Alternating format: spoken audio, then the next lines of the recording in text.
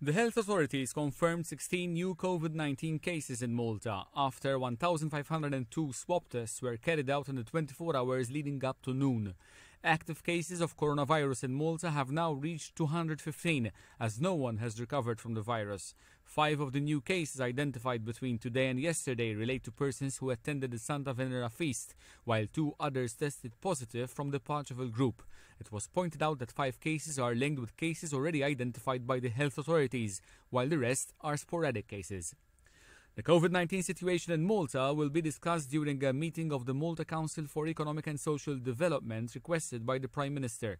The meeting will take place this Thursday. In a statement, the Office of the Prime Minister said that the decision to address the meeting was taken at the end of a cabinet meeting.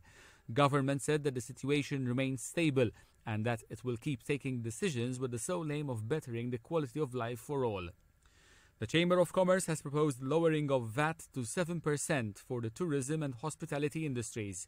It has also suggested that the wage supplements to workers in the private sector should be kept until a COVID vaccine is administered to all.